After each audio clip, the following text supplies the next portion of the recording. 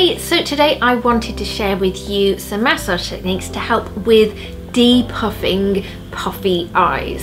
I think it's something, whether you're out partying or studying or working or even up with a young baby or a puppy, whatever it might be, puffy eyes is something that we all suffer from at some point in our lives, and it's one of the questions again that I'm often asked. Is there anything I can do at home that can help? The answer is yes, you can. So I'm going to show you some simple massage moves to help with depuffing puffy eyes. I'm going to use a tiny amount of oil, really tiny, and I'm actually going to mix it with one of my eye creams. You could use an eye serum, as long as you need a tiny bit of slip on the skin, but not too much.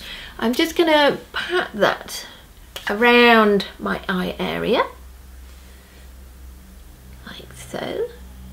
And I'm actually going to start, because we're getting rid of puffiness, which is fundamentally, I suppose, fluid, we're going to do a few drainage moves at the sides first.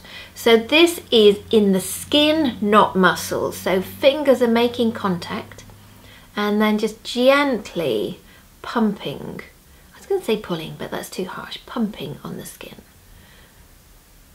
And then we're going to use finger pads right under the eyes and the tiniest movement down. So no need to drag or pull the skin. And then we're going to move that out. My fingers are nice and cold today, so that's helpful as well. And then out again. And then pumping again at the sides. And I'd always take that further down, because ideally we want to be, actually that has made me swallow, when we're moving fluids that can actually happen. You almost feel fluid sometimes going down the back of your nose and then down onto the neck. I know we're focusing on eyes, but we need to take it all the way down. So you can repeat that as many times as you want to. Then we're going to just do a lift and a drain, just to give a little bit more brightness, and then a very gentle drain out. So I hope you can see I'm not pulling the skin outwards. I personally like using these cold teaspoons, okay? There's no need to put them in the freezer. From the freezer is way too cold. So because I've now got a little bit of slip on the skin, I can then either glide like this or just gently roll back and forwards.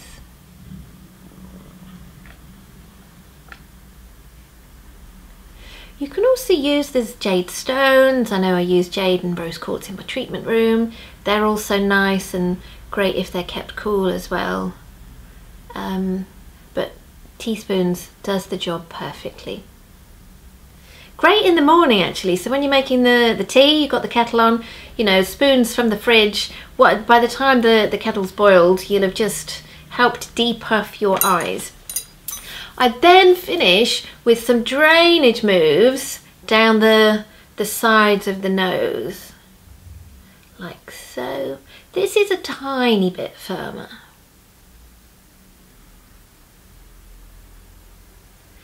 And then some tapping to support that drainage.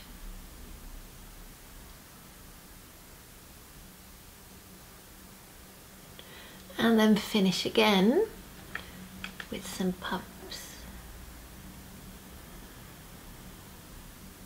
all the way down to the neck. So I hope you found that helpful. Please do ask any questions below. I will see you soon.